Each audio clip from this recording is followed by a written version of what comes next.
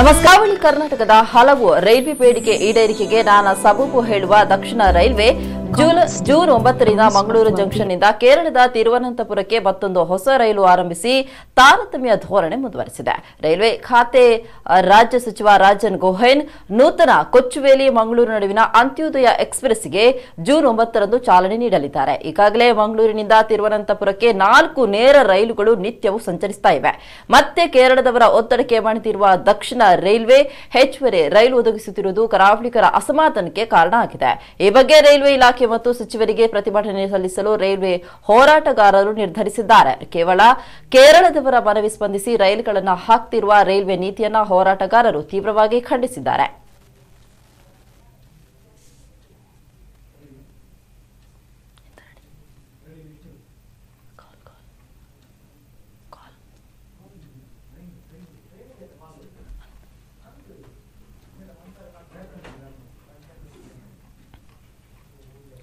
ಕರಾವಳಿಗಳ ಕರ್ನಾಟಕದ ಹಲವು ರೈಲ್ವೆ ಬೇಡಿಕೆಗಳನ್ನು ಈಗಾಗಲೇ ಕರಾವಳಿ ಇಟ್ಟಿತ್ತು. ಆದರೆ ಕೇಂದ್ರ ಸರ್ಕಾರ ಇದಕ್ಕೆ ಒಂದು ಮನ್ನಣೆಯನ್ನ ನೀಡಿರಲಿಲ್ಲ. ಇದರಿಂದ ಕರಾವಳಿಗರು ತುಂಬಾ ಒಂದು ಬೇಸರವನ್ನ ವ್ಯಕ್ತಪಡಿಸಿದ್ರು. ಇನ್ನು ಜೂನ್ 9ಕ್ಕೆ ಮಂಗಳೂರು ಜಂಕ್ಷನ್ ನಿಂದ ಕೇರಳದ ತಿರುವನಂತಪುರಕ್ಕೆ ಮತ್ತೊಂದು ಹೊಸ ರೈಲನ್ನು ಆರಂಭಿಸಿ ತಾರತಮ್ಯ ಧೋರಣೆಯನ್ನ ಕೇಂದ್ರ ಮುಂದುವರಿಸಿರುವಂತದ್ದು. ರೈಲ್ವೆ ಖಾತೆ ರಾಜ್ಯ ಸಚಿವರಾದಂತಹ ರಾಜನ್ ಗೋಹೈನ್ ಒಂದು ನೂತನ ಕೊಚ್ಚುವೇಲಿ ಮಂಗಳೂರು ನಡುವಿನ ಅಂತ್ಯೋದಯ ಎಕ್ಸ್‌ಪ್ರೆಸ್‌ಗೆ ಜೂನ್ 9ರಂದು ಚಾಲನೆ ನೀಡಲಿದ್ದಾರೆ. ಈಗಾಗಲೇ ಮಂಗಳೂರಿನಿಂದ ತಿರುವನಂತಪುರಕ್ಕೆ 4 ನೇರ ರೈಲುಗಳು ನಿತ್ಯವೂ ಸಂಚರಿಸ್ತಾ ಇವೆ. ಮತ್ತೆ ಕೇರಳದವರ ಒತ್ತಡಕ್ಕೆ ಮಣಿದಿರುವಂತಹ ದಕ್ಷಿಣ ರೈಲ್ವೆ ಹೆಚ್ಚುವರಿ ರೈಲು ಒದಗಿಸುತ್ತಿರುವುದು ಕರಾವಳಿಗರ ಒಂದು ಅಸಮಾಧಾನಕ್ಕೆ ಕಾರಣವಾಗಿರುವಂತದ್ದು. ಈ ಬಗ್ಗೆ ರೈಲ್ವೆ ಇಲಾಖೆ ಮತ್ತು ಸಚಿವರಿಗೆ ಪ್ರತಿಭಟನೆ ಸಲ್ಲಿಸಲು ರೈಲು ಹೋರಾಟಗಾರರು ಕೂಡ ನಿರ್ಧರಿಸಿದ್ದಾರೆ. ಕೇವಲ ಕೇರಳದವರ ಮನವಿ ಸ್ಪಂದಿಸಿ ರೈಲುಗಳನ್ನು ಹಾಕ್ತಿರುವ ರೈಲ್ವೆ ನೀತಿಯನ್ನ ಹೋರಾಟಗಾರರು ತೀವ್ರವಾಗಿ ಖಂಡಿಸಿದ್ದಾರೆ.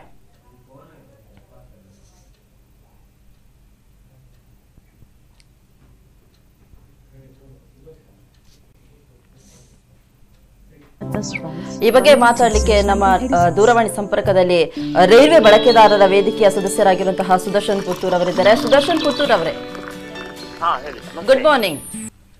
Good morning. ಕೇರಳಕ್ಕೆ ಮತ್ತೊಂದು ರೈಲಿನ ಕೊಡುಗೆಯನ್ನ ಕೇಂದ್ರ ನೀಡಿರುವಂತದ್ದು ಈ ಬಾರಿ ಒಂದು ಕರಾವಳಿಗರಿಗೆ ಅನ್ಯಾಯ ಮಾಡಿದೆ. ಕರಾವಳಿಗರ ಬೇಡಿಕೆ ಏನು ಇದೆ ಇದನ್ನ ಕೇಂದ್ರ ಒಂದು ಲೆಕ್ಕಕ್ಕೆನೆ ತಗೊಳ್ತಾ ಇಲ್ಲ. ಹೌದು, ಒಂದು ಸರ್ಕಾರ ಕರಾವಳಿಗರ ಬೇಡಿಕೆಯನ್ನು ಇಷ್ಟಾಗಿ ಕೀಳಾಗಿ ಕಾಣ್ತಾ ಉಂಟಾ ಅಂತ? ಅಂದ್ರೆ ನಾವು ಕರಾವಳಿ ಕರ್ನಾಟಕ ಮುಖವಾಗಿ ಬಹಳಷ್ಟು ಬೇಡಿಕೆಗಳನ್ನ ಇಟ್ಟಿದ್ದೇವೆ, ಅಥವಾ ಮುಂಬೈ ಮುಖವಾಗಿ ಬಹಳ ಬೇಡಿಕೆಯನ್ನ ಇಟ್ಟಿದ್ದೆವು. ಓಕೆ. ಆದ್ರೆ ಜನನಿಬಿಡವಾಗಿ ಬಳಸುವಂತ ಕೇರಳಿಗರಿಗೆ ಅಂತ್ಯೋದಯ ಎಕ್ಸ್‌ಪ್ರೆಸ್ ಅನ್ನೋದನ್ನು ಒಂದು ಕೊಟ್ಟಿದ್ದಾರೆ. ಹೌದು, ಹಾ ಹೇಳಿ ಹೇಳಿ. ಇದು ತುಂಬಾ ವಿಪರ್ಯಾಸ ಆಗ್ತದೆ. ಆದ್ರೆ ಏನಂತ ಹೇಳಿದ್ರೆ ರೈಲ್ವೆ ಬಳಕೆದಾರರ ಸಂಖ್ಯೆ ಕೇರಳ ಮುಖವಾಗಿ ಅಥವಾ ತಮಿಳುನಾಡು ಮುಖವಾಗಿ ಜಾಸ್ತಿ ಇರುವ ಕಾರಣ ಅವರಿಗೆ ಆದ್ಯತೆಯನ್ನ ಕೊಡ್ತಾರೆ. ಮತ್ತೆ ಏನಂತ ಹೇಳಿದ್ರೆ ಮಂಗಳೂರು ಏನಂತಾರೆ ಕೇರಳಿಗರ ಮತ್ತೆ ಸದರ್ನ್ ರೈಲ್ವೆಯ ಕೈಗಂಟಾಗಿರುವ ಕಾರಣ ಅವರ ಪ್ರಾಬಲ್ಯತೆ ಜಾಸ್ತಿ ಇದೆ. ಅದಕ್ಕೋಸ್ಕರ ನಾವು ಸಂಸದರ ಮೂಲಕ ಮಂಗಳೂರನ್ನ ಕೇರಳದಿಂದ ಪ್ರತ್ಯೇಕಿಸಬೇಕು, ವಿಭಾಗ ಮಾಡಬೇಕು ಅನ್ನೋ ಬೇಡಿಕೆಯನ್ನ ಇಟ್ಟಿದ್ದೆವು. ಹೌದು. ಮತ್ತೆ ನಾವು ವಿಶೇಷವಾಗಿ ಕರಾವಳಿ ಬಳಕೆದಾರರಿಗೋಸ್ಕರ ನಾವು 5-6 ಬೇಡಿಕೆಗಳನ್ನ ಇಟ್ಟಿದ್ದೆವು. ಅದಂತ ಹೇಳಿದ್ರೆ ಬೆಂಗಳೂರು ಮಂಗಳೂರಿಗೆ ಜಾಸ್ತಿ ರೈಲನ್ನ ಕೊಡಬೇಕು, ರಾತ್ರಿ ರೈಲನ್ನ 2 ರೈಲು ಮಾಡಬೇಕು ಅಂತ ಹೇಳಿ, ಮತ್ತೆ ಹಗಲು ರೈಲನ್ನ ಸರಿಯಾದ ಸಮಯಕ್ಕೆ ಓಡಿಸ್ಬೇಕು ಅಂತ ಬೇಡಿಕೆಯನ್ನ ಇಟ್ಟಿದ್ದು. ಇದನ್ನು ಯಾರು ಅವರು ಮನ್ನಿಸ್ತಿಲ್ಲ, ಮತ್ತೆ ಸಂಸದರು ಇದನ್ನು ಹೆಚ್ಚು ಒತ್ತಡ ಕೂಡ ಹಾಕ್ಲಿಲ್ಲ ಅಂತ ಹೇಳುವಂತ ಒಂದು ಕೊರಗಿದೆ. ಹೌದು. ಅಂತ್ಯೋದಯ ಎಕ್ಸ್‌ಪ್ರೆಸ್ ಕೊಟ್ಟಿರೋದು ಒಳ್ಳೇದು, ಆದ್ರೆ ಅದು ಕೇರಳದವರಿಗೆ ಚೆನ್ನೈ ಅವರಿಗೆ ಪ್ರಯೋಜನ ಆಗ್ತದೆ ವಿನಾ ಕರ್ನಾಟಕ ಮಂಗಳೂರಿನಿಂದ ಕೇರಳ ಕಡೆ ಹೋಗುವವರಿಗೆ ಪ್ರಯೋಜನ ಆಗ್ತದೆ ಅಂತ ಹೇಳ್ಬೋದು.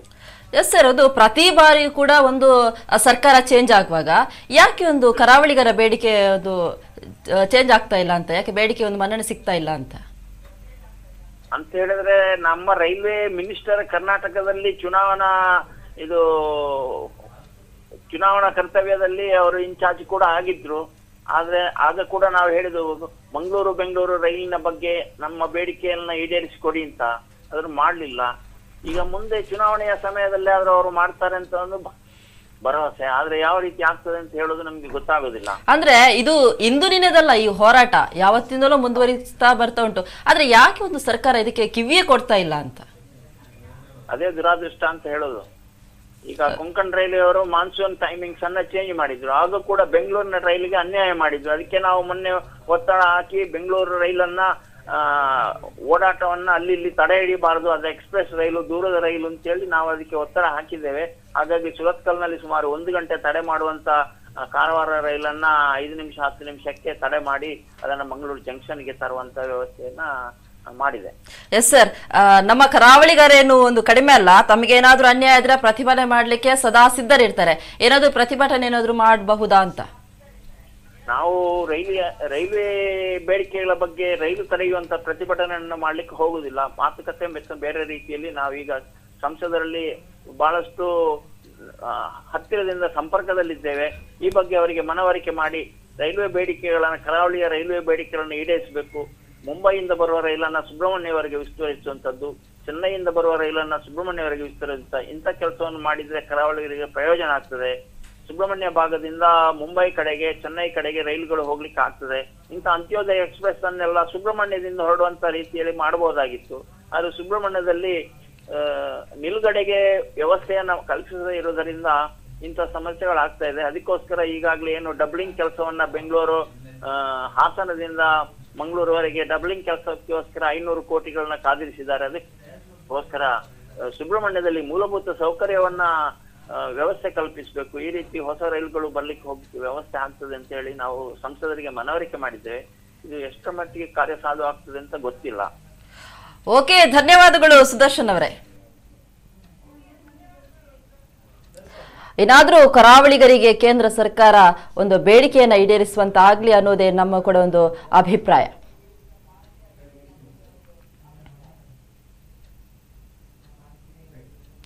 ಮಹಾನ್